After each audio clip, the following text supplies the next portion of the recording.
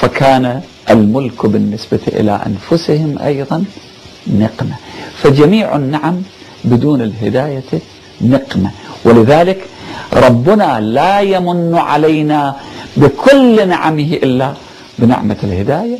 ونعمة الهداية هي في الحقيقة السبب التفاضل بين الناس، أي أننا نقول أن هذا عظيم بمقدار ما عنده من الإيمان، وبمقدار ما عنده من التواضع، وبمقدار ما عنده من العطاء، وبمقدار ما يفتقر لكي يغنى الناس، وبمقدار ما يتعب لكي يرتاح الناس، على عكس التفاضل فيما بين الناس. إذا وجد بعض الناس سيارة الرويز رايز مثلا يركبها غني أو أمير أو ابن أمير، فلعلهم يقولون ما أعظم حظه حيث يركب هذه السيارة، لكن في الحقيقة هذا ليس حظا له، هو حظ عليه. هذه ليست نعمة من النعم.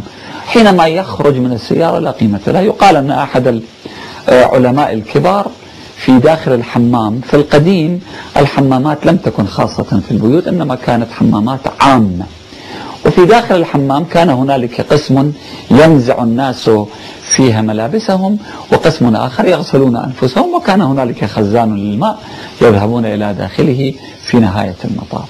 أحد الملوك دخل وكان أحد العلماء هناك، فسلم على العالم باحترام جم باعتباره عالما، لكن العالم رد عليه السلام كما يرد على أي إنسان عادي.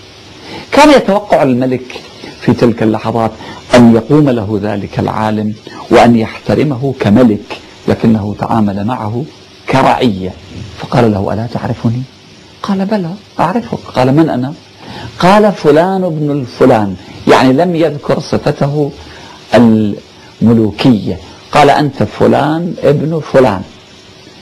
قال: ألا تعرف أنني ملك؟ قال: أين ملكك؟ أين علامة ملكك؟ قال: تاجي، صولجاني، حرسي. قال: أين هم؟ قال: هم في القسم الذي ينزعون فيه الملابس، في قسم المنزع. قال: أنا لا أجد كل ذلك عليك.